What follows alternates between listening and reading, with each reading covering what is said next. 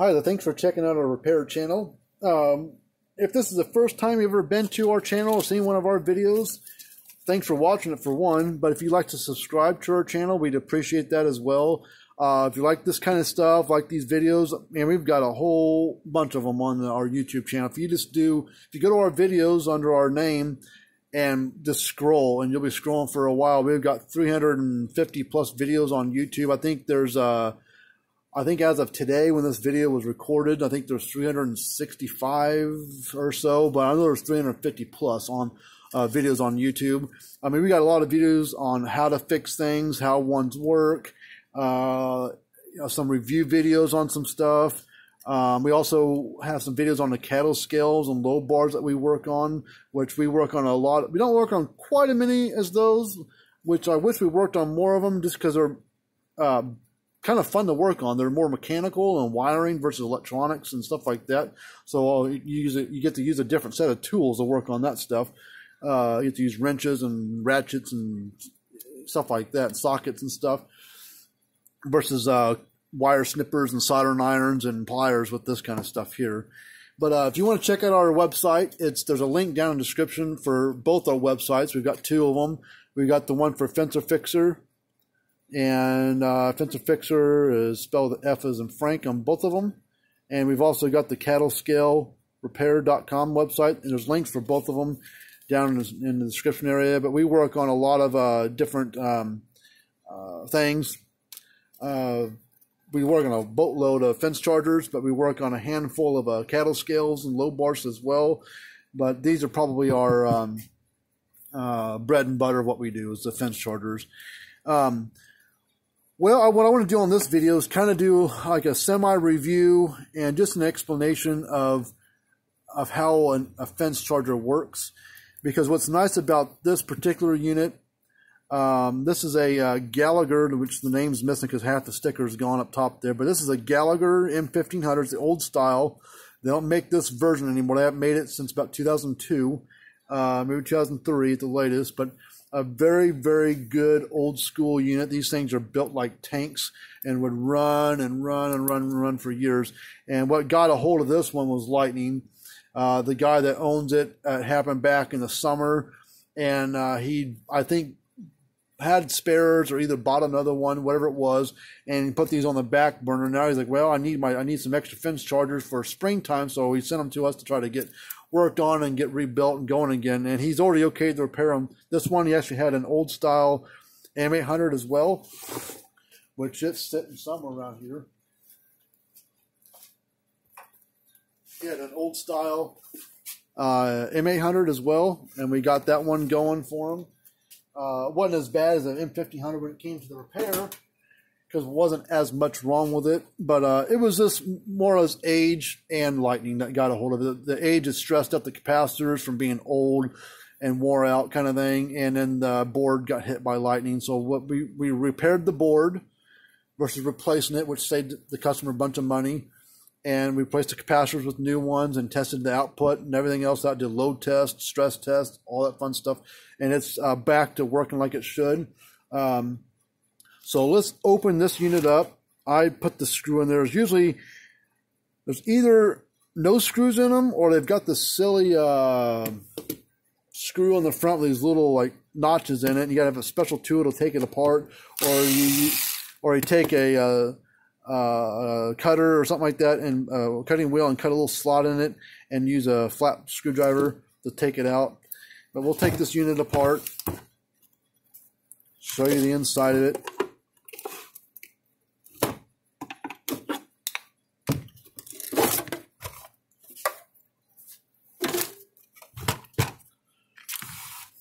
So this is the inside of a Gallagher M1500. And I love these old units like this. These things are so well built. There's a lot of wiring going on with them. If you pull this board out of here, you got wires running everywhere. And I've about got these things memorized, where the wires go, so I can almost do them blindfolded on where these wires go. I've done a lot of these things. But I'll leave this board out here for a minute before we plug it in and show you. But what's nice about this particular model if you want to understand how a fence charger in general works, whether it's plug-in, battery, or solar, and whatever brand it is, it doesn't matter. They all kind of, all of them don't look like this, but the flow and how the electronics work and how the output puts out and how the fence charger pulses and all that fun stuff. This is a good representation of how to explain that. So just exclude whatever brand it is, doesn't matter. This will go for any make or model brand out there that's electric fence related of the current style that's been around for about 30-something years now. So power comes into it. On this particular unit, comes in right here. This is your 110 volt AC version. So you get one side of your AC cord, the neutral side comes there. The hot side of your neutral, or hot side of your AC comes on one side of the fuse, goes the other side of the fuse, and comes over to this side, which powers up the board. And on this board, this has 4 big old capacitors on it. And what that's part of is some brands do it differently. This particular model did it when it came to building up the charge, because it builds up the charge gradually through these capacitors to get them over to these 2 big old capacitors over here. But they call this in Gallagher stuff and probably some other brands a multiplier circuit. And you got these diodes here that kind of right here, these 4 diodes. Each one of these goes in line with these capacitors electronically, and it's there to be part of their to protect them. Protect the capacitors. And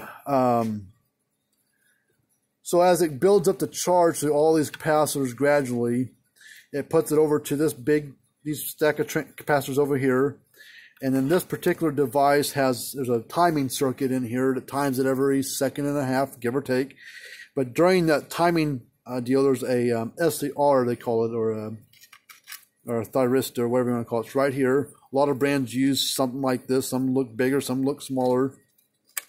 At the heat sink that's on this piece there to kind of help with the dissipation of heat.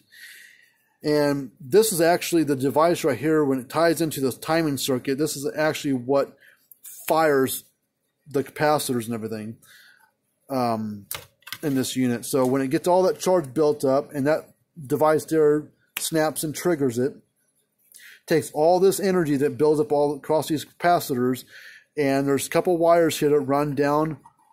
It's hard to see. Let me turn the light on. There's 2 wires down here, one there and one there, that go into the output transformer, what sits right there.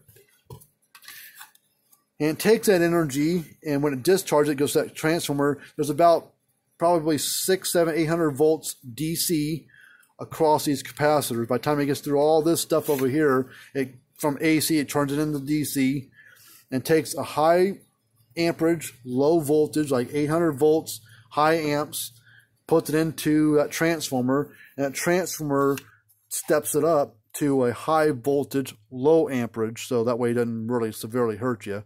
And takes it, say 8,000 volts DC out of those transformer.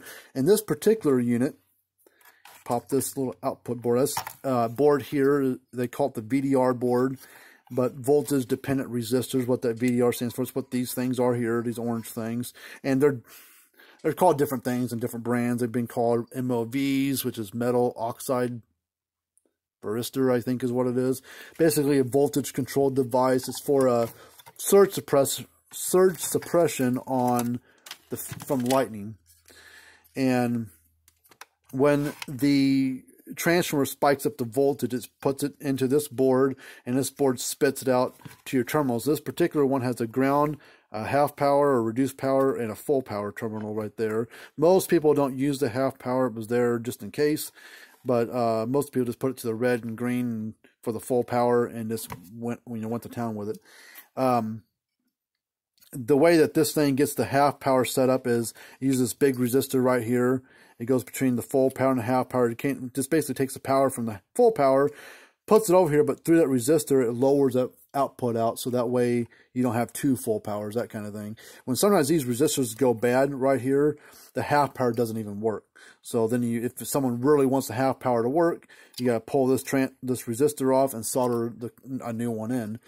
But I would say 80% of the time when that happens, most people don't care about that, so they don't even worry about the half power being an issue. So, but this unit does all these fence chargers. When they do this pulsing, discharge, charge up, all that fun stuff, and timing, it's all done in a fraction of a second, you know, very, very fast, because this unit clicks like every second and a half, give or take. So in between the clicking is when all that timing and charging up and discharging is going on. So it does it very, very fast. But that's how a electric fence charger does it on some brands. Some brands use this multiplier circuit like this one does, but they might have little bitty capacitors that build them up through steps. Some of them have a input transformer on the board that takes that, bumps the charge up from, say, 120 volts or 6 volts or 12 volts, whatever voltage is coming in, spikes it up to 200, 300, 400 volts, whatever it is, gets it into a bigger capacitor, which could be one of these, or it could be a capacitor that's the size of your thumbnail. You know, it depends on the size of the joule a unit is. And then there's a timing mechanism in there as well, and so it triggers it. There's a big transformer. It'll either built on the board or separate, or however it's mounted on the board. Some brands are mounted like this one. Like this is a Gallagher S22 board, and as you can see on this one, if you're curious, this has a timing done within this chip right here, and this does have some stuff on the back side. This has a surface-mounted SCR right there versus a big one like this one is. But see this transformer right here? That's that little step-up transformer. Instead of using all these capacitors, use a little bitty transformer to bump the voltage up. And here's that big capacitor, which is basically what this is right here, is what this is right here. That's all. That's basically what it is. And then as it discharges, so you can see it's across that solder joint for the capacitor. There's the soldering and the input and output of the transformer, which is right here. And it spits out to your fence and ground terminals, which is right here. So even small units like S17, small solar units, do it in a different way, but basically the same idea. So, but we'll plug this in, show you that's working. It says 110, 120 volt model.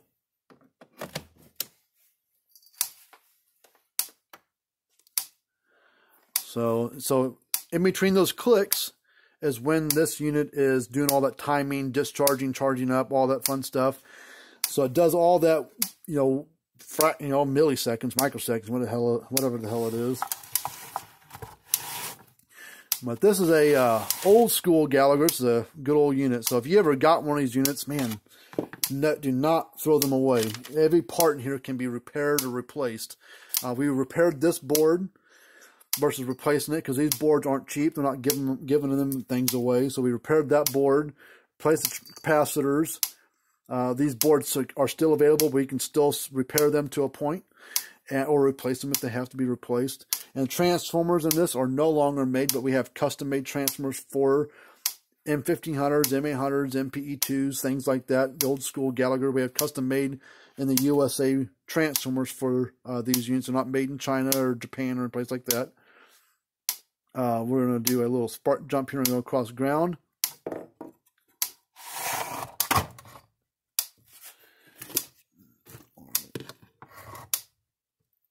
Go across ground and fence.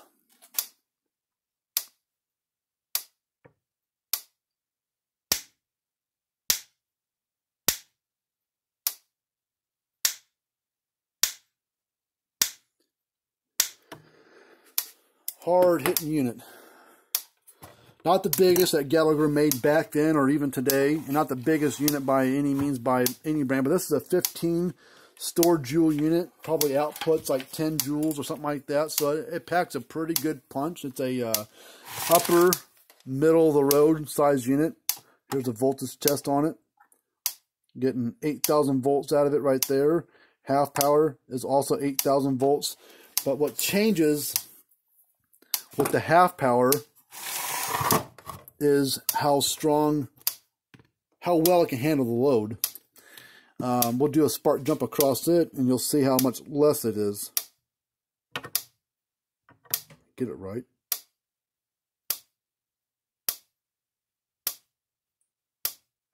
So it's still probably like 2, 3, 4 joules coming out, you know, with energy. So it still packs a pretty good punch, probably stronger than some of the smaller units out there nowadays on the half power.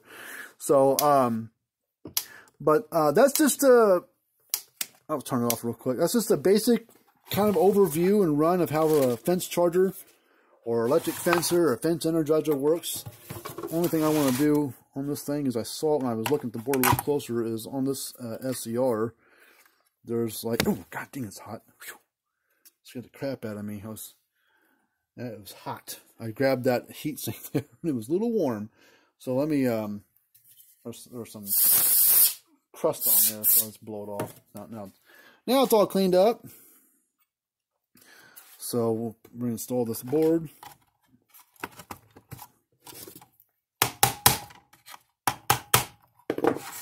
People always like get all worried. Oh, you're gonna break the board, or you're gonna hurt something. These boards are pretty thick. Gallagher doesn't go skimpy on the boards. You know, the thickness of the actual circuit board. Plus, I'm just hitting the edge of it. There's no circuit. There's no tracking right there or anything to get in the way. I've done it 1,000 times. Oh, there you go. Well, hopefully you like this video. We do a lot of videos on a lot of different things, different brands, different models, makes, ages, all sorts of stuff. So if you like this kind of stuff, hit the subscribe button and like the video. Check us out on Facebook at Fencer Fixer or facebook.com/Fencer Fixer. If you just go to Facebook and do your search, just type in Fencer Fixer as 2 separate words or one word. I don't know how it is on there. But however it is on there, just click on that. You'll find us. We've got, I think, 2,100 likes on there. So we're growing steadily on the Facebook. So I don't really focus too much on it. But, you know, people like doing it. So we put it out there for people to find us and ask questions that way and get a hold of us that way. So we're just an independent mom and pop shop. We do free quotes on all these different fence chargers, and we do 18-month warranties and everything that we work on repair-wise. So, like, this unit is probably 60, 70% new on the inside, and it's got a 1.5-year warranty on it. So, lightning damage is part of our warranty. But until we do another video of how one works, we will see you guys later on. Thanks for watching our video.